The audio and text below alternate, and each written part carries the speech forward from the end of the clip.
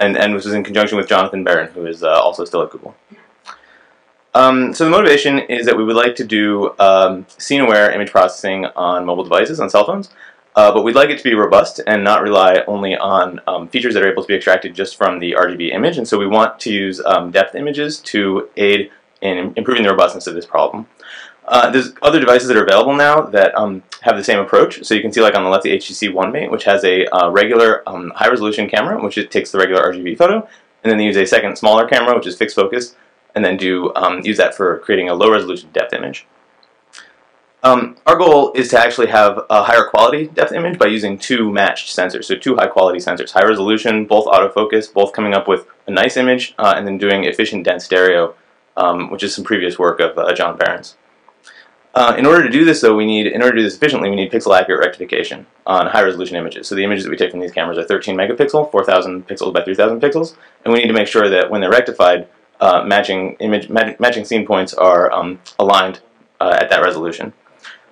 And furthermore, we'd like minimal offline calibration because of manufacturing limitations. So the challenges in stereo calibration are well understood in general. Manufacturing tolerance, obviously, and then long-term drift over the life of a cell phone, 2 years. You might drop it, or thermal expansion. But then there's other things that are a little bit surprising, especially in an autofocus assembly. Lens tilts and shifts occur for every shot as the lens is refocused. And then also with two sensors being autofocused independently, you'll have focus inconsistencies between them, and also even from shot to shot, focus inconsistencies. So since the offline calibration problem is very hard, maybe we should just do online fully blind calibration. So here's a fairly simple scene. Those are my socks. I've got a left and right image. They're mostly aligned, but if you were to look at them very close up, you'd see that there is actually alignment errors at this resolution, at the maximum resolution. So we use standard OpenCV feature detection and matching using Ransack, so we get a robust set of inliers. And this isn't the best set of features, but it's a pretty good set of features. And then we use OpenCV's fundamental matrix estimation, and it completely fails. And it's known that fundamental matrix estimation fails in some predictable ways because of the shear ambiguity. But in general, even aside from the shear ambiguity, we were getting bad results consistently for a wide variety of different types of scenes. So an obvious next step then is to use bundle adjustment to get a better estimate. And that actually makes it worse for a lot of scenes as well. And in general, this was for the variety of types of scenes that we were trying for just scenes that we were taking with cell phones.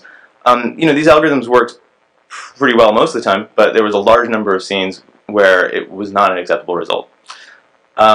So we had to try and find a way to do some combination of online and offline in order to make this more robust. And so our result here, if you actually zoom in again on this, you can see that the epipolar lines that you find here are actually slightly offset from one another, and that's the correction in this case. So for the offline component, we actually take a single photo of a planar target, which is this target. So not a checkerboard, but still a set of dots.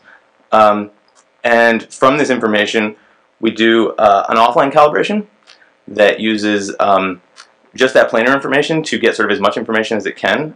We optimize for the rectification error, which is the delta squared term on the left there. And we estimate basically the stereo configuration between the two cameras, but we're not able to estimate the intrinsic parameters for both cameras simultaneously, so we only estimate for one of them. And then online, we get new features from whatever the scene is, so with no information about what the contents of the scene are. And we redo the rectification optimization, this time allowing all of the parameters to vary. And if you come by the poster, I'll be happy to tell you about the results of our synthetic experiments, in which we use a bunch of different types of scenes and different types of made-up data. And then I can show you high-resolution images where you can confirm for yourself the improved quality of the rectification that we're able to achieve. Thank you. Come to our poster, C7.